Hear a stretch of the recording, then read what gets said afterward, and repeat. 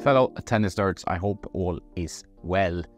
This is the Dunlop CX 200. This is the Dunlop CX 400 Tour. The Tour version has been my favorite because it has a bit more power, a bit more spin, a bit more forgiveness when I'm defending against stronger players.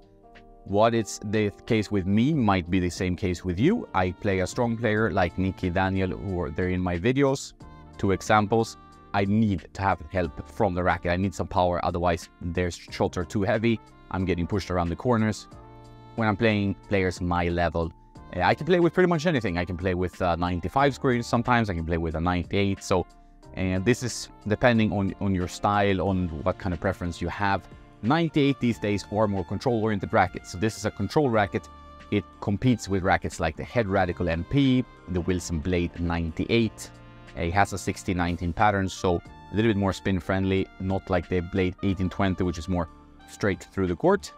And it came in, as I said in the video, you might have watched it, I did with Nicky. He wanted to throw it in the trash because it came in at a very low swing weight, 268 unstrung. A racket like this should be 290, I would say, unstrung. To have a little bit more mass in the head, more stability, more power. So I did need to customize this racket. I said it was very, a bit flimsy, too light, not enough plow through on the ball without the extra weight. So there's a risk with this model, as I've heard, that it's kind of standard, that it's around 270 swing weight unstrung. You add the strings, this is Hyper G round. You add the strings, you add around 30 points. 300 swing weight racket, that's a beginner swing weight. That needs to be higher. So I would advise you to, if you get this, to be open to adding some weight. I think that is important, because otherwise it will be not strong enough, I would think, to face any kind of opposition, any kind of weight on the ball. Overall, a good racket, but we'll get to that. The specs, 305 grams, that's blade territory. It has the 16-19 pattern, so the more open pattern version. 27 inches length, which is standard, and 31.5 centimeters, which is 9 points headlight.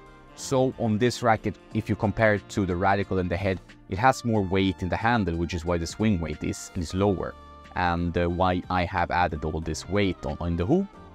And it did help a lot to actually have the weight there. I think now with the weight, I really like the racket. I always like the CX 200, the 200 series from Dunlop. It's a modern frame, gives you power, gives you spin in a controlled package.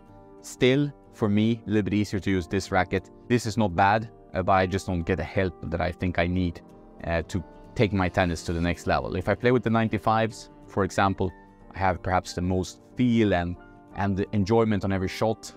But when I want to compete and hit with good guys, I need help. So then this is probably even too low powered for me. But if you're looking for a 98, you're a player looking for control, maybe you're more advanced, so your shots have a lot of pace on them, you need to control that, then this 98 from Dunlop is a very good racket still. However, I talked with Beckett from Tencom on my podcast.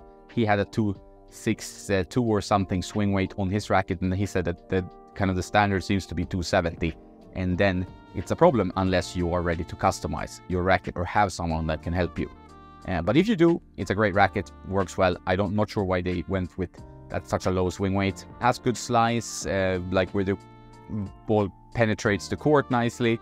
Not a high launch angle, it's all controlled, kind of like the CX 400 Tour. These are very similar in feel and performance, while this one gives you a little bit more of everything, which is what I prefer. But overall, good stick for players needing more control than they need power.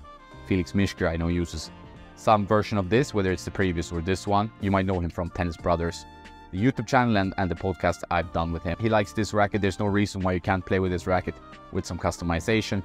Compared to the Blade, the new blades are pretty muted, I feel. So here the sensation on impact is better. And the Radical, this is more in the vein of this, but I do prefer the feeling of the CX 200.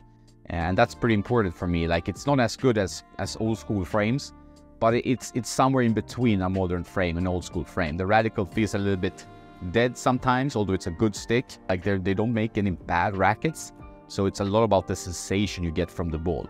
And this is good when it comes to sensation. If for a 98, 300, 305 gram racket, it's one of the better ones on the control side of things. You know, it does deliver a feeling of confidence when you play tennis, which is what you need. I would consider it if you're a pretty advanced player or player looking for control. and you can generate enough pace to hurt your opponents, or opponents can't hurt you with the pace they make, then this racket is great. Did add a lot of lead tape, as I said. I felt like that was necessary, so good to keep that in mind. But overall, I think Dunlop rackets remain good. The CX line is my favorite. CX 400 Tour is my favorite of the new rackets. This one is decent, but for my game, not quite enough. If you're looking for a blade or a radical, then this one should be on your list, because I think this is as good as them and might even be more to your liking, depending on the field you're looking for. That's it for this video. I hope you enjoyed it. Have a nice day, and don't forget to play some tennis. PS, check out all the resources, the Tennis Nerd Guide to Rackets and Strings, news, predictions, podcasts, and whatnot on tennisnerd.net. That's the hub for everything in the tennis nerd universe. Have a nice day now, and don't forget to play some tennis.